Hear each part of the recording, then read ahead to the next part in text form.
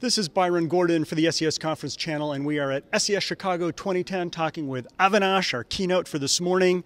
Avinash, you said something that raised a few eyebrows. The Mormon Church knows SEO? Yeah, no, I love using tag clouds to visualize tons and tons of keywords, thousands and thousands of keywords. And so I was looking for many different examples to show that. And so, of course, I showed my own blog's tag cloud so you can understand if you have the right balance between brand and category terms. Is there diversity in your category terms so you can attract a lot of people who don't know your brand, things like that. And so I used Chase Bank as an example, BlackBerry as an example, and I thought, what could be a sort of off the normal example? And so I searched for the word church, and the LDS church ranks #1 on Google for the word church.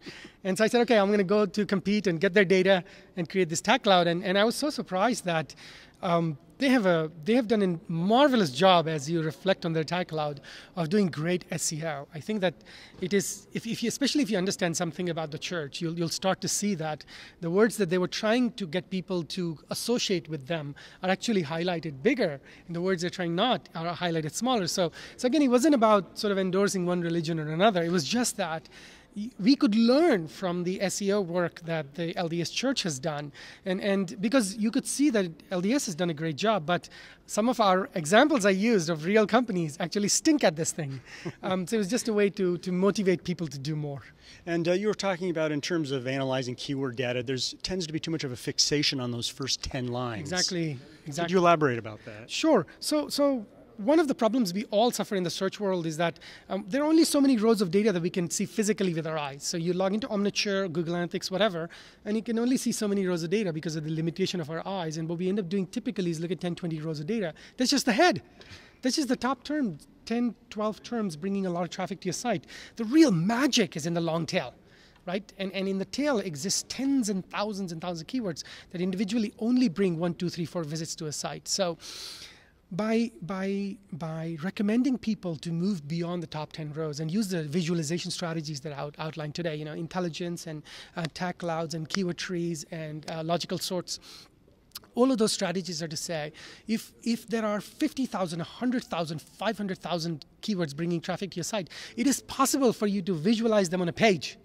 And it completely transforms the way you think about this, because in one of the cases that I used in my presentation today, it turns out that only one word dominates their entire tag cloud, just one word, and that's their brand name. And it shows that this company sucks, because if you look at the top 10, 20 rows, you would not know actually they suck, because that brand term will appear in every single one of the top 10 rows. That's the way search works. But then below the surface, the thing you can't see also just has that word. And you realize that all they're doing is attracting people who know their brand, have made up their mind to do business with this company to the site. They're not attracting anybody who is sort of upper funnel or anybody who's just considering buying a phone, things like that. So to me, one of the key strategies to win at search, organic and paid, is not playing the head game really well, but playing the tail game really well. Again, both organic and paid search. And the limitation tends to be we can't see enough data because there's a lot of keywords in the tail. So to use advanced visualization techniques to bring all the data onto a page, because that gives you such a great glimpse into your success or failure at search very, very effectively. And finally, to know if your SEO efforts are bearing fruit, you said you had to quantify the economic value. Exactly. Just tell our viewers again how important that is. Absolutely. So most websites in the world are not connected to e-commerce, right? So there's no add to cart button or buy now button or whatever, right? And even for those sites, the average conversion rate in the United States for the top 50 sites tends to be around 2%. 98% of the people are never going to convert. And then if you think about content-only sites, but somebody just asked me a question about law firms or the church site or so many other sites, CNN.com, whatnot, there's 0% conversion. I mean, it's just content.